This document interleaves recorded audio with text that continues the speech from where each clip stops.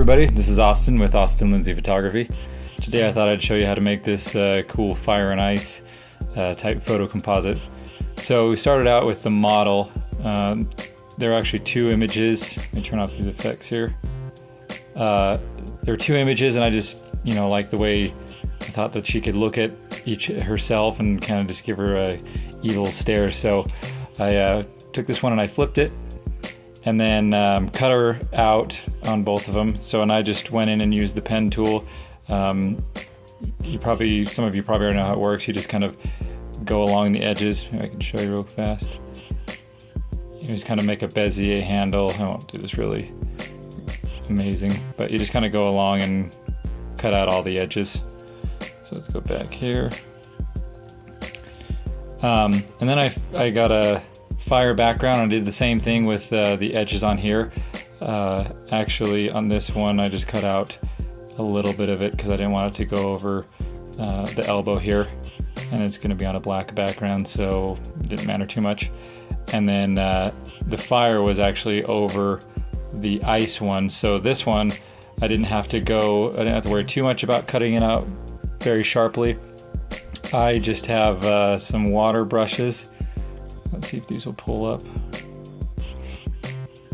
So just along the bottom here, oops. I just used a couple of these water brushes and used the edge of it. I won't show you on this one because it'll slow the computer down when you have to render the brushes.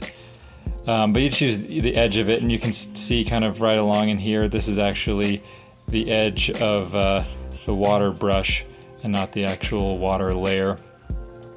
So I put those two on top of each other. And then I found a picture of steam online, and I just kind of put that over so it kind of blends the two together a little bit. And then I used a few steam brushes that I have, the same way that I did the cutting out the edge of the ice layer. And we can actually show you one of these things. Okay, let's do this.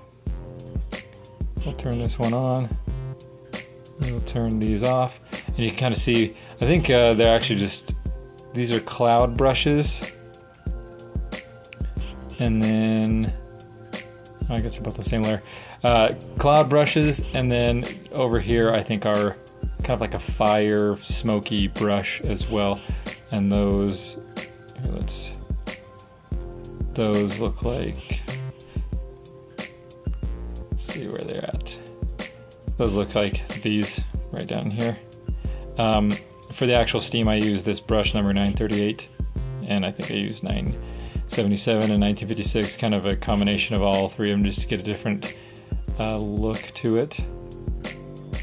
So I'll turn these guys back on.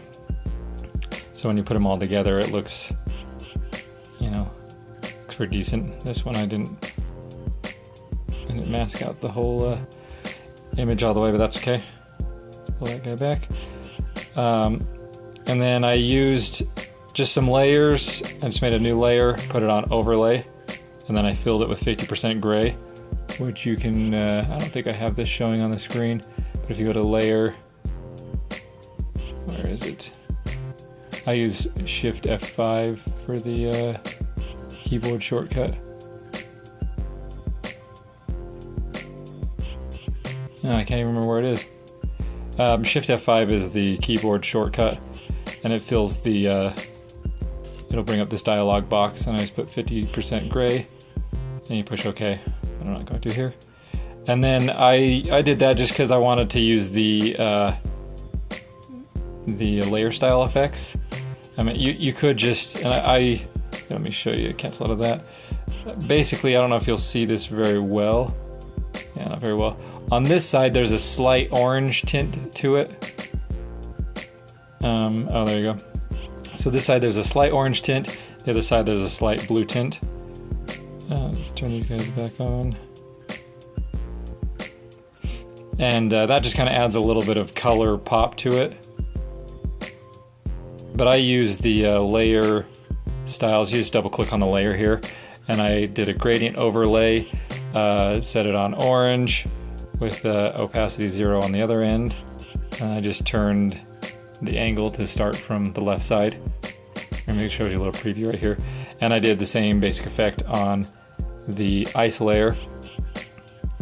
with a blue effect, or blue color coming from the right side. I just think that adds a little pop to it. So then I put the model back in here, and I did the same thing on the effects here. If you can see right there on the fire side. Effects will come back in. There we go. I used a gradient overlay, same thing, same color, on soft light, and started it from the left. And then I used on inner shadow to get this little effect around here. On inner shadow, I just selected kind of an orangey color, set it to linear dodge add, and then, you know, pulled the size up and the distance up a little bit, so you get this kind of glow effect around the edge of the arm and the head.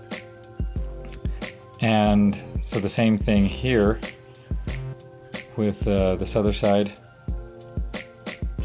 This one's color dodge instead of linear dodge add, because I liked the look. It wasn't so bright. You can actually probably see it's just very slight. I don't know if you're gonna see it on your monitor. This is gonna be in 1080, but, and then same thing here. The blue color coming from the right side. Oh, that's why you can't see it. Gotta turn the actual effect on. So you can see just right around here on her arm, there's a little bit of a glow from the ice, if you will. And then I put a little bit of a just orange color right here, just to kind of add some realism, kind of some color coming around her. Same thing on the other side, kind of cooler off there. And then I put a little bit more steam just over the whole top of the layer, just to kind of blend the two